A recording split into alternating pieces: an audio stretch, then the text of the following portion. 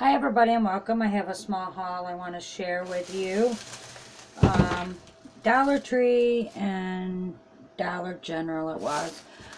So I was looking for some of these number stickers for my advent calendar boxes and I found these. So I bought a couple sheets of these from the Dollar Tree. I don't know if they're going to work, but then I found these, which I will use these for Christmas. These are bouquet bags. There's 10 of them in here. I bought a couple packs.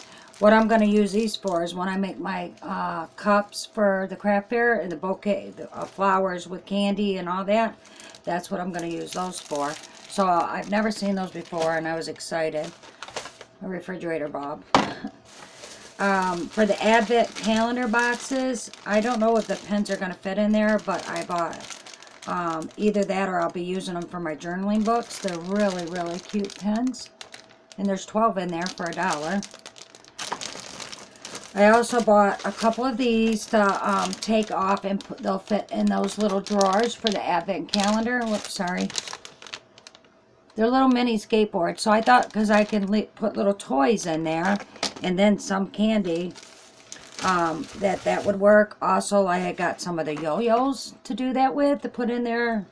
I'm just hoping that they're going to fit in the little dinky drawers. If not, I'll be using them in my kids' gift boxes. So I've been picking up little things, and I think these will fit in there. So that way they don't just get candy. When they open the drawer, they get a surprise. I got 2 of the eyeballs. I also, for the light boxes that I'm going to do, I bought this like grass stuff. And then some of the gnomes to put in the lighted lantern boxes. I bought this little thing to go in there. And then I bought this one too. So I'm going to see how much I can fit in there and make that work. That's for my lantern box, and when I do those, I will show you. And then I also, because I want to go through my stamps and my dies and get rid of the ones that I don't use, I bought these, and I thought I could make some like cardboard and label and put them inside a bag, resealable bag, and put the dies and the stamps in there and then layer them. These were $1. They're pretty good size and they're pretty sturdy. So I bought those for that. Then, oh, this was from Walmart. This is my stain for my advent boxes, to do them in stain. That stuff was pretty pricey. This stuff was at the Dollar General store. These I got to put in my kids' bags that I'm going to be doing, and my planners. So there's what is there, 2, 4, 6, 8 in a pack. So I got a couple of those ones. I got this for 20 cents. I thought that would be good in my book pillows. And then I got these ones, which these work good in my little planners too. I got these for 20 cents. Some gift tags. I hope you can see that pretty good. I got a couple packs of those. 20 cents, these little tiny books.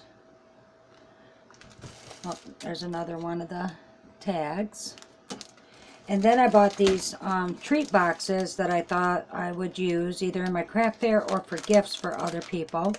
I bought a couple of these ones. They're like that when you make them. And then cookies, because I always bake cookies and give them out to people and at the hall. So I got those. These were all $1 a piece. And then I got some more mugs for $1. So this is the time to buy them. I really like these ones. So I got a couple of those, what they had. I think they had 3 of those ones. And then I got 2 more of this one. Then were my cups that I bought. So I think I got more than enough cups. And then I was at Hobby Lobby, because like I said, I was on a search for numbers. I bought some of these Bible journaling books, $1.47 a piece. then I found this sticker book, and they had 40% off. I had a 40% off coupon, then a 20% off your total purchase. So it came like 60%. So it ended up being like $6 or $5. It was like 13.